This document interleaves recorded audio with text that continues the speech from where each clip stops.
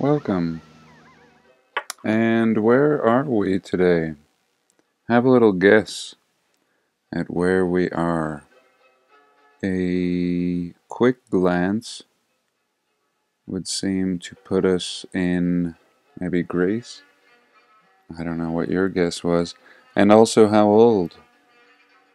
How old might this be?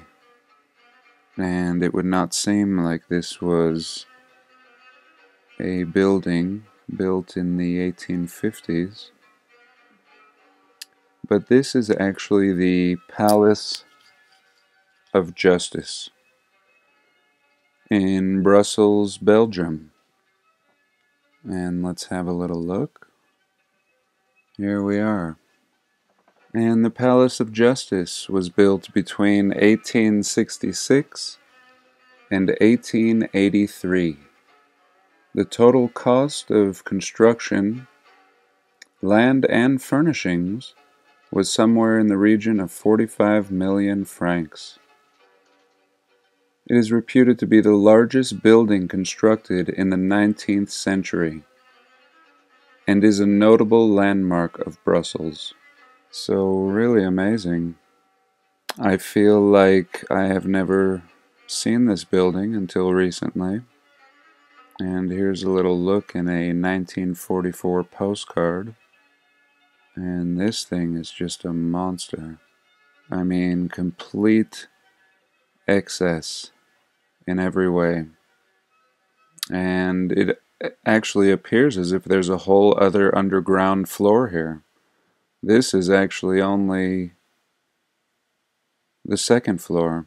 Here we see the first floor down here. And there's stairs going up and into this section here. And what looks like a ramp, perhaps, I'm not sure. And another little look. We see little people down here.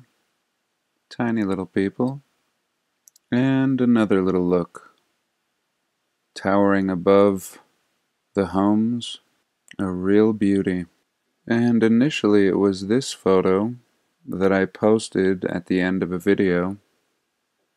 Real briefly. And a lot of people asked where it was. And I thought I would just share it real quick. I would love to go into more depth, as it is just a remarkable structure. And today I wanted to start off by looking at some beautiful glass. And we spend a lot of time looking at impressive block work and buildings that really don't seem to make any sense, that don't seem to have been carved, but rather seem to have been cast. And so here is a beautiful glass type of grail and very, very intricate ornamentation. And this beauty comes from Germany, in Cologne. And it's called the dish Cantharis. The object was found in Cologne, Germany in 1864. Its first known owner was the collector, Charles Dish. A cantharis is a drinking vessel with higher handles, and it was used to consume wine. This example was elaborately decorated with gilding on the outside of the cup, over which a network of hot glass trails was placed in a zigzag pattern. So very fascinating to have been found in 1864, and truly a masterpiece.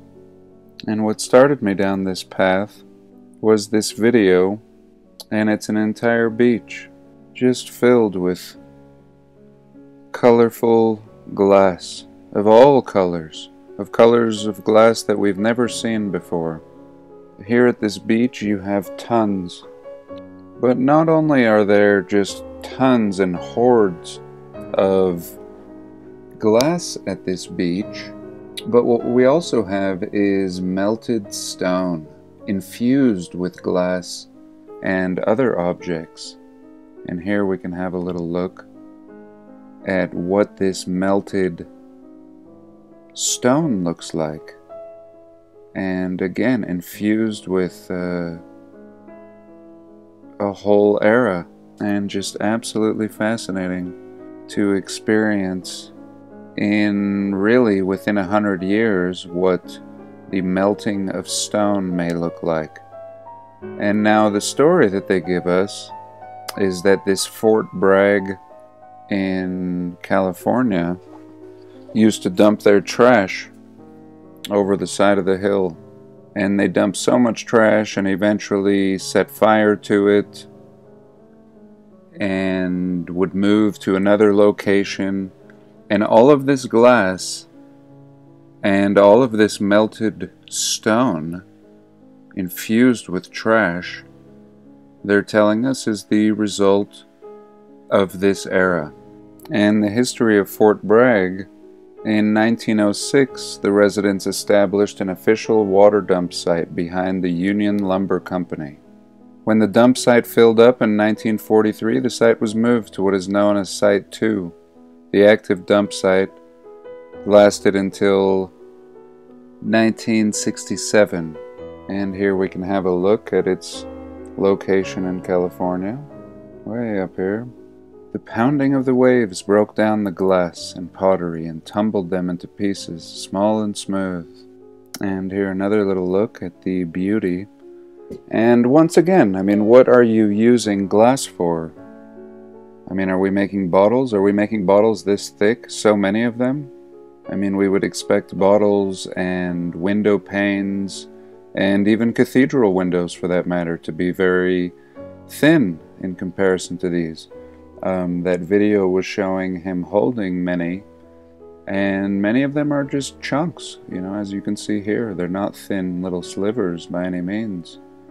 These are very, very ornate, and, you know, even this one here, it doesn't even really seem like any practical kind of glass. Just beautiful, and, you know, infused with these imperfections. Here we see a little bit of red. And so yes, you know, I think that there is more of a mystery surrounding this. So they tell us that glass was made as early as the 27th century BC in ancient Egypt and Mesopotamia, and glass beads dating back to the 15th and 16th century in Syria. And glass making was a small-scale artisan activity until the Emperor Augustus in 27 BC to 14 AD. He decided to include glass making in the crafts he wanted to develop by centralizing them in Italy. He imported glass workers from Syria and Judea. They didn't volunteer. Most of them were brought in to Italy as slaves. Nevertheless, glass soon became a successful alternative to pottery. This brown glass cup is decorated with gold, sandwiched between two layers of glass which have been fused together.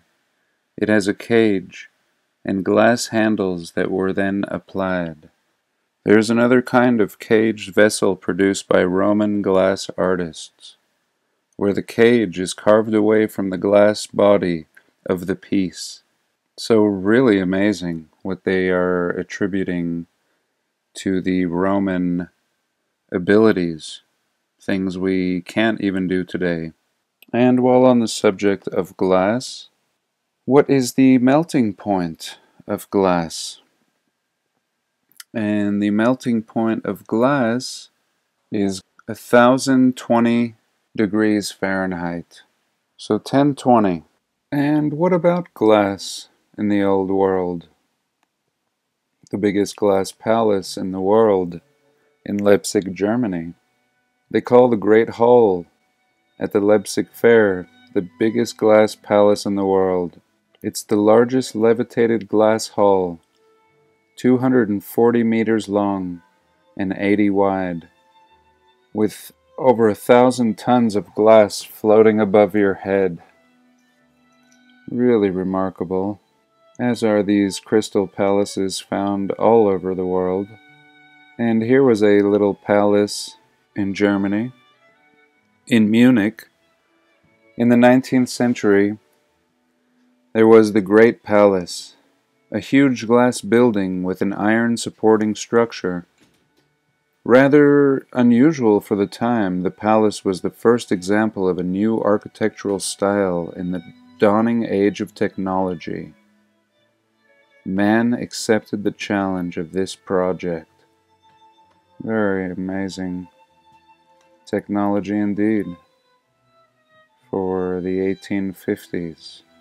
The unprecedented building was built in just 9 months.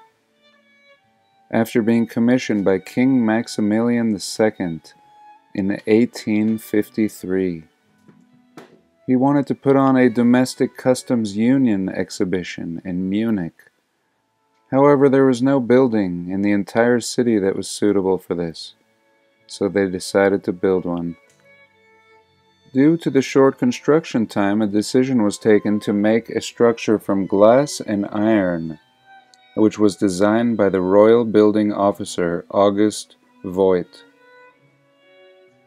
This was based on the Crystal Palace in London, which had also been built in a very short period. The building was 800 feet long, with a maximum width of 280 feet. In August of 1853, they signed a contract and used prefabricated and structurally identical sections made from cast iron, wrought iron, and oak, which could be bolted together. They really saved time. The total construction cost today would be estimated at 170 million euros. The Glass Palace met a tragic end on July 6, 1931, when it was completely burned to the ground in a major fire. The cause of the fire was never identified. Along with the building, precious pieces of art which were exhibited there were also destroyed. So, the Crystal Palace, very amazing and very early time period. And many still remain. Very suspicious the way that these iron and glass buildings would burn to the ground.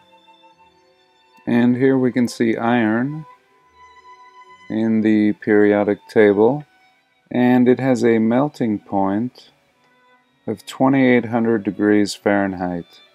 And this was really beautiful. The Preston Bradley Hall in Chicago, in the Cultural Center. Amazing dome. And amazing symbology in here. It looks like a little zodiac symbols and probably a lot more. And the next thing I wanted to show was this world's largest stained glass window.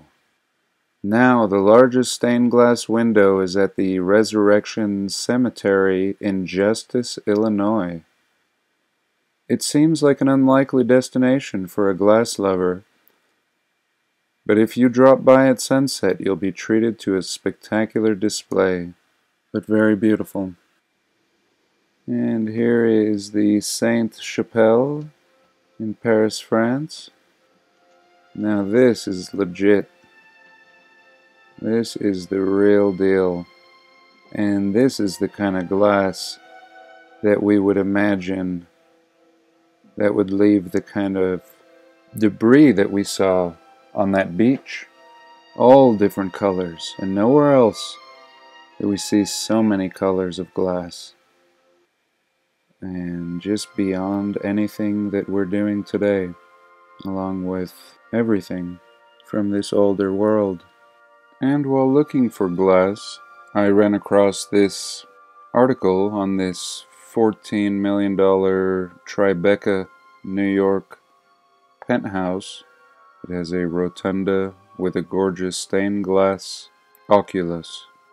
Once featured on the cover of Architectural Digest, this penthouse just hit the market for $14 million. And the place was built around 1898. It was a commercial building originally, which really doesn't seem to make any sense why it would have this ornate stained glass window. I found it really funny that, the repurposing of this building, it just seems so obvious that they really didn't know what to do with it. Originally it was used as a dining room for members of the New York Wool Exchange, the building's original tenant. And here it is. But really amazing. I thought I would just share that real quick. And now back to this Fort Bragg, where the glass beach is. Very interesting story, and very mysterious. We're told that originally the area was settled for Native Americans as a reservation. And soon after that, a fort arrives on the scene, a military fort, and really not much population. We can see here that the population in, let's say, 1950 was 3,800. 1900s, about 1,500 people. Very small population. And in present day, around 7 or 8,000. Not really a booming area. Not then, and not now. And yet we're told this massive amount of glass just finds itself littered all over the place. And, we don't see these in Los Angeles or in San Francisco. This is a special place. This is Glass Beach, a tourist attraction, a anomalous feature in California. And yet we're told that this small population just littered an entire beach with these heaps of garbage, and the result is this beautiful gem-like, pretty thick and stone-like glass. And was there a massive building with stained glass, perhaps, at these sites? And if we have a little look on Google Earth, we can see what the town looks like from above. And, what's really strange is here the prime real estate of any coastal city is pretty much nothing. No development. In fact, what looks like undevelopment. We see a footprint of a bunch of buildings here. And in fact, these lots look larger than these lots across the street. So these were some massive type of buildings here. And this would make sense. And really not all the glass that's found being the result of this little small population dumping their trash, but rather the remains of whatever was here, and probably a glorious amount of architecture with ornate, colorful glass windows and everything else. And here we're just seeing the scattered remains on this touristy glass beach. And I really would like to visit this place. So that's all. And one more thing. This was shared with me in a comment. Thanks, Moneypenny. A mysterious city appeared in the sky in China. And this is actually pretty old, from 2015. Yet I had never seen it. And let's have a little look at this city in the sky. And really square seeming tops, really not seeming cloud-like, and just pretty impressive. Here again, this is really, let's go back and look at that one. That was something really special there. I don't know. And this is on, mainstream news. I'm not sure. That seems so real. Right there, there's even antenna And I believe that this Fata Morgana is some sort of mirage. We all know about these mirages. Oh, these magical mirages. And let's go on again. Here we go. I mean, this is, not seeming cloud-like. And even they are saying that it's the temperature that bounces through different layers of air. Really remarkable play on air and temperature.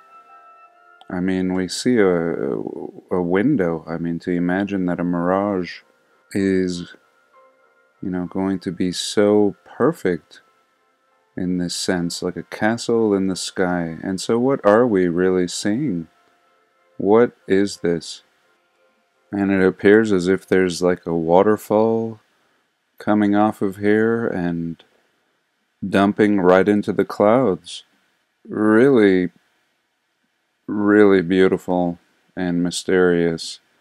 And we can have another look at another angle even. Here was another angle. So I mean, if it was just one angle, it would be one thing.